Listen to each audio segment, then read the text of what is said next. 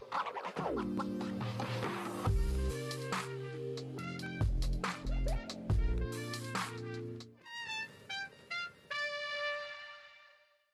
everyone! Hi everyone! Welcome to this episode of Catching Up with Yoseka Stationery. So casual. As you can see, Neil has returned. Hi! We're very excited. I feel like, oh wait, I don't know if I've talked about this before, but I feel like you have like a fan club. I'll do it right. Yeah, like there's certain people who really think you're very funny and I don't get it, but... Me neither. But yeah, you have a burgeoning fan club. There's a few outspoken people who quite love your sense of humor. Thank you. Yeah, so I hope you, whoever you are happy to see that Neil has returned for this episode. Here in New York, we are definitely getting into some fall, autumn weather, more like, and yeah, just like I feel like every time the seasons change, it puts me in a little bit of a better mood because, you know, as the season drags on, I tend to get a little bit like stuck in a rut. But as the season changes, there's like each season brings new things. So fall is always like Halloween and like Thanksgiving and, you know, warm, cozy drinks and things like that. So I have that on my mind. I think it's more fun with Jacob turning 2. It's so fun to like have to see everything and experience everything through Jacob. Right. And now he knows like what you can explain Halloween. Yeah. The other day he surprised us because we said Halloween and he said pumpkin or something, right? Like he knew there was an association there, which was kind of surprising. Yeah. Shout out to Miss Rachel. So yeah, I think it's like, it's also like having Jacob encourages us to like get out more. Because we feel like, you know, we got to bring him to experience new things. So there's always like something fun to look forward to for every season because it's so many new experiences for him. So that's really cool. We're actually thinking about bringing him apple picking, right? Yeah, that'll be fun. I can't wait. It's gonna be so fun. I can't wait. Any excuse to get to a farm is a win in my book. Yeah. Anyway, let us know if you guys are looking forward to anything for the upcoming fall and winter months. Other than planners, of course, we are obviously thinking about planners a lot as well. And one of the planners is actually Himekuri sticky calendar. That's right. These have been on pre-order and there's so many designs, like I can't even hold them all. But there's so many designs and they have finally arrived. So actually, as we speak, Ashley is working on getting all the orders. That's right. She's back there. So yeah, thank you so much for everybody who pre-ordered your Himekuri through us. They are going to be on their way to you very, very soon. And for anybody who doesn't know what Himekuri is, they are peel away sticky calendar sticky notes, and I'll show you guys what they sort of look like. They started off like the, you know, those things on the wall. Right. Peel it off. Right, because in Japanese, the word himekuri means that peel away calendar, that peel off calendar, tear off. Not peel off, tear away calendar. And so this company actually interpreted it a different way and they made them adhesive, so sort of like post-it notes. And they come on this little triangular stand that you can put on your desk or whatever throughout the year. And as the year goes on, you just peel away one per day. And a lot of people who journal will peel this away one a day and kind of use that as just like a date marker for your diary or your planner or whatever. So you don't have to write in the date every day. You just have like a cute little sticky note that already has an illustration. So this is the stationery set here. The stationery one usually comes with a booklet. This is like, I don't know, the 4th or 5th year in a row that they're making the stationery theme. This is a new one this year, which is cute. That's very cute. Do you know what's in the book? No. Just about the I assume. the animal. Yeah. Oh, in here? Yeah, I think this one is about the book. Yeah, this one, the booklet, is about the animals. And I like kind of seeing that in the past few years, they are incorporating more photographs. So like more photography design. So this is the memory one, which has like beautiful, this is obviously like flowers, but they're 365 unique photographs, obviously. And then this is the zoo one, which is new this year, and it's so cute. I was thinking about doing this with Jacob because they made this in collaboration with like 5 different zoos in Japan, and these are like real animals from the zoos. So cute. And then also last week we did release some exciting things. What is it? What is it? What is it? It's our little Yoseka goodies. So, starting with this one, this is the Yoseka Brass Token designed by Ashley. And you might recognize this because we've shown this before in previous catching ups. And May and Ashley actually did a whole video on this and some of the other goodies that they designed. This is one that went into the gift box for customers who ordered all 3 Yoseka pens on pre-order and helped us to make our pens happen. Right, as a brass token of appreciation. A token of gratitude. Yeah. Is that cheesy? That's what it was, right? Yeah, I know. It's. I think she might have even said it. Oh no, she didn't. But she wrote it in the description. She uses the term token of gratitude, I believe. Yeah. And then it says, collect 1 lucky charm on the bottom of the packaging there. The front of the brass token is obviously just our logo there, our Yosenja characters with Yoseka Stationery and also the Yoseka Stationery store name in Chinese on the bottom there. It's Neil's parents' store name. And then on the other side of the token is actually, if you can see, it's kind of obscured by the string, but that is actually our doorway into our Yoseka shop in Greenpoint. And that's the shape of our shop. It has like a little arch on it. Kind of looks like a grid because this is a really small token. So it's okay if you thought it was a grid, you're forgiven. You're forgiven by Ashley.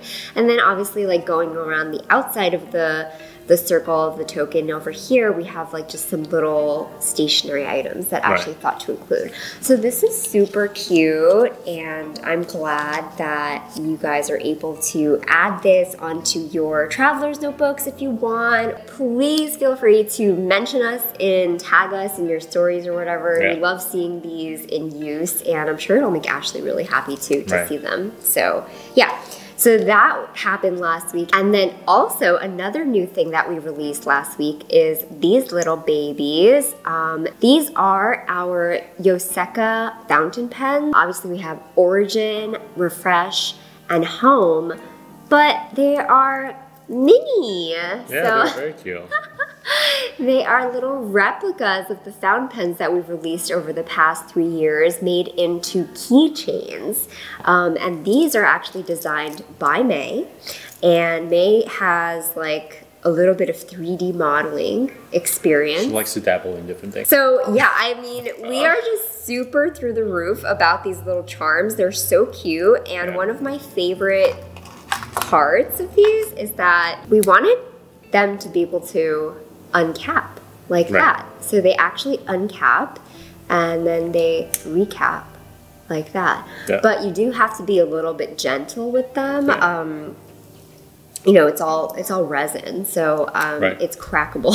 Yeah, they're made to be very tight. They're made to be very tight, yeah, because we didn't want the other possibility of it being looser was that, you know, it could tug and like fall off. So we didn't want that to happen because we're assuming that you guys will be using these as keychains.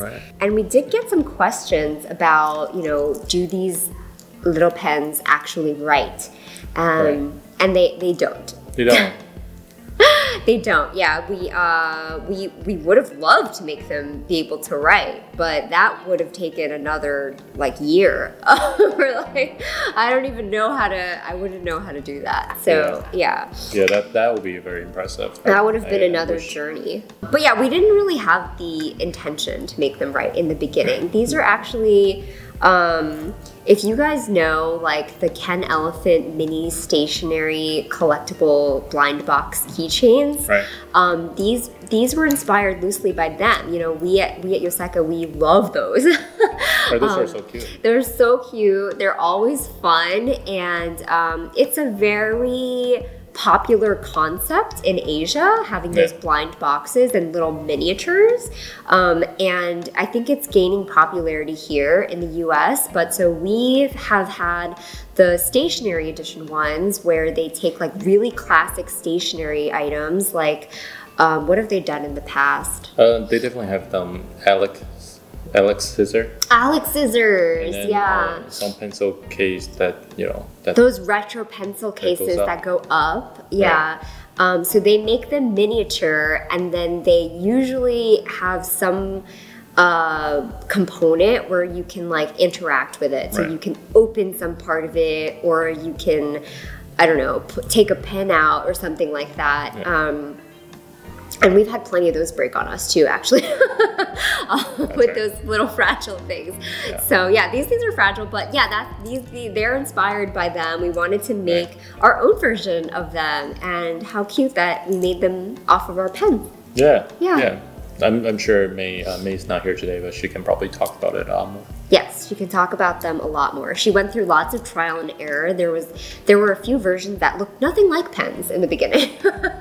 It's funny because like you have to go from absolutely nothing to making these. Yeah. And she had to figure out like the dimensions, the proportions, and in the end, I mean, they really look like a Sailor Pro Gear Slim. Right. And that's what's so incredible about it, you know? Yeah. She made these from nothing. So that is kind of some of our Yoseka releases from last week, which we're super excited about, and I hope you guys are too. I want to see photos of you guys using them with your stuff. Please send us. That would make me so happy. And then other than that, we do have actually some additions to our Yoseka library, right? We have some books to talk about. Are you talking about these? Yeah. Yes. These are the new books. Ooh, books. Yeah. But we always get that this is the Hobby Stationery. Yeah, volume. Where are we now? We're at 67. And the other book is the Hobonichi Official Guide Book, which we keep them in store. And this is kind of like a catalog where they go, they show all the design, and they show, they interview people how they use their Hobonichi. Yeah, it's always fun to see how people have like, you know, one and they use a specific way. We actually love having books in our store. Back in Sunnyside, we had this section where we have all the stationery book. A lot of them in Japanese and also from Taiwan, where it's just books where I always tell people to look at them because they show so much. There's one book which I love. It's this guy from Japan. He's in this like stationery committee. They like review stationery. Oh, really? Yeah. Oh, wow. Yeah. So serious. Yeah, it's a very serious. Very serious. And he published a few books, and one of them is him interviewing 12 professionals on how they use their stationery, like doctor, writers, and so on. So I love that book, and at the end, he also shows what stationery he used to interview. That's cute. Yeah. Yeah, that's really cute. Yeah. Yeah, because we always say, you know, it's not about the pen, but it's about how different people use the pen, right? That's what really makes it interesting and special, and that's kind of how we look at stationery. It's about how you use it, not just the item itself. Yeah, the same thing. Someone can use it, like even sticky notes. Someone can be using like completely differently, and then seeing one person use it to fit their lifestyle, I always find that very inspiring. Yeah, cool. Yeah, I love that. I love those, and that's why I always keep these books, and whenever there's new books related to stationery, I always try to get them. Yeah. Yeah. Does this one? So does this year's Hobonichi guidebook have 82 use stories? Is that what that says? No, it's saying there are 820,000 people using Hobonichi. 820,000 people in the world. Oh my god, that's what I would have guessed. I would have been like, it looks like there's 82 stories of people. That's really funny. Right, a lot more people. A lot of people using Hobonichi. 820,000. Wow. Yeah. Is that going up or down? I believe it's been going up in the past few years. That's so crazy. During Hobonichi, during pandemic. That year, 2020 or 2021. Yeah. It dipped a little bit. Yeah, so you can kind of see how someone can use their Hobonichi completely differently. I love that. I love flipping through these. Yeah. And what a fun way to use Hobonichi to keep track of your cat.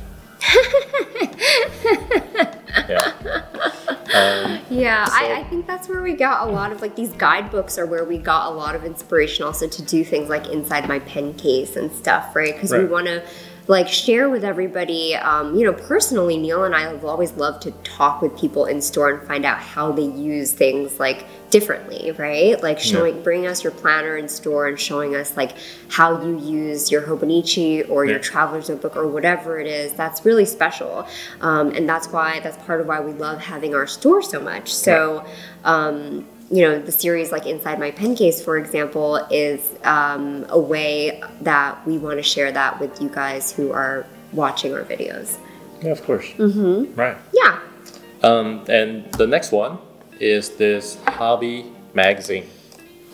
And this is one of the best stationery magazine, if I may say so.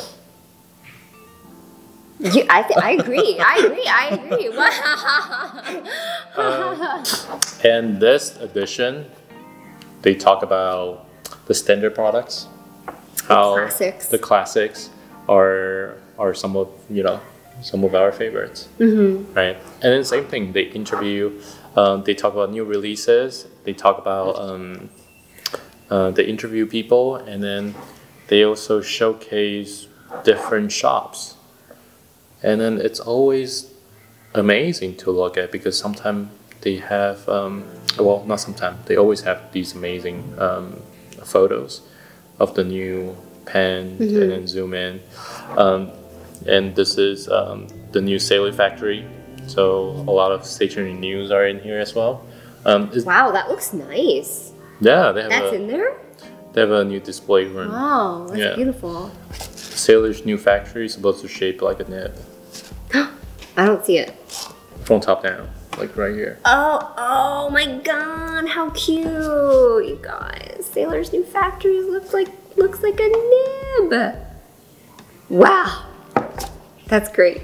And this one shows like their process. And a lot of time I look at their pages and I'm just wowed by even taking the photos and the information on this one page. Yeah.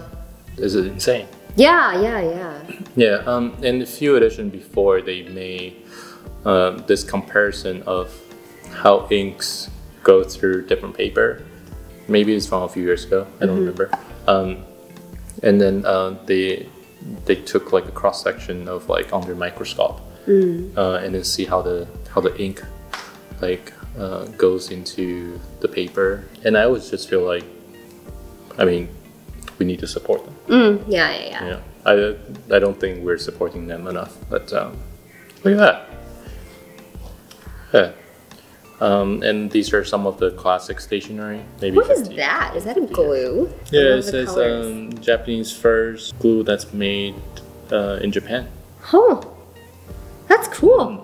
Cool. Well, those will be added to our Yoseka library too. So if you're ever in store and you just kind of want to like check these out, be sure to ask us, and we'll definitely like have them around somewhere and can bring them out to you. So yeah, other than that, we actually do have some new fountain pens to introduce.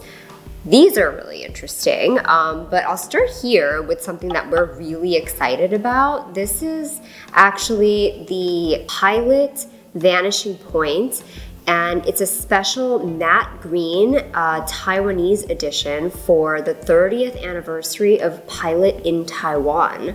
Wow. I feel like they should have saved this. It's so good. They should have saved this for like the 50th anniversary, because what are they going to do for like the 50th anniversary? This is the 30th, so random. Like, this is too good. This is too good. Yeah, I mean, it's no secret that we at Yoseka love green, and yeah, it's just it's a really great looking pen. They did good on this one, and we can always tell when something is good because when we bring it in, if like half of our team is like, I want that, I know it's gonna be great. And like we were all we were all impressed with this one. Sometimes it's not because they sold out very fast, it's because our team trying to get them first. Right, oh my god, yeah. So like a few of our team members are getting this one. We also added some other fountain pens recently that like half of our team got first dibs on. Sorry. Like, blame it on Amy. She's like, she'll like, when she sees a cute thing, she'll like text everybody and like ask them who wants it, and she'll save it for them. Yeah. She's so cute. So yeah, this is such a good looking fountain pen. It's matte green, and they sold out so quickly because we didn't get that many of them. These are like not available here in the US, so Neil had to use his special Taiwanese connections to get them. That's right, a lot of phone calls. A lot of phone calls. And I think Neil's like really mad that we didn't make this pen first. It looks like our pen. It's our green. Yeah. It looks like it could be our pen. We'll just like find a little marker and write Yoseka on it somewhere. Yeah. So yeah, that's a newly added from last week that went really quickly. But if you want to see it in person, we'll have one at the store. So you can ask us to show it to you. I love the green and gold. Also new from last week is a new pen from Nagasawa. This is a King of Pen 1911 model. It's called the Kobe Affection Kyomachi Legend Blue, and it's actually, if you guys know Kobe inks very well, it is inspired by one of the inks in the Kobe collection. It's number 50, and it's Kyomachi Legend Blue is the name of the ink, and it is this blue. So this is the King of Pen model, but there's also a 1911S model and a 1911L model as well. And it is this kind of like royal blue color with gold glitter all over the cap of the pen and all over the barrel of the pen. That's cool. I love to see these like inks inspired by pens, pens inspired by inks, and then it's like a whole family. You can make it very complete. Yeah. And then also we are continuing to add to our Pilot Namiki collection with, this is the Pilot Namiki Yukari. This one is called Rock Garden. So it is the raised Maki-e here, so you can actually feel the design over there. So it's really realistic, and there's a few of these kind of rock depictions along the barrel and cap of this pen with like ripples. Like those supposed to be sand? Yeah, these are supposed to be like the meditative rock gardens in Japan. Kind of look like a galaxy.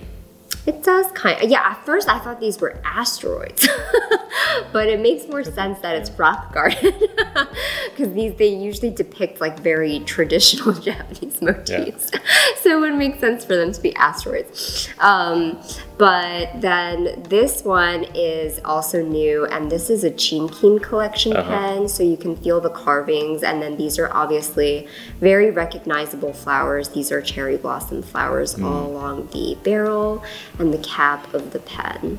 Yeah.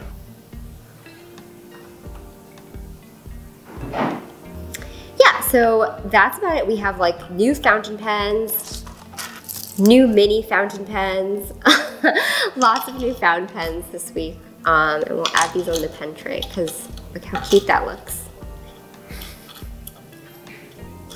So cute.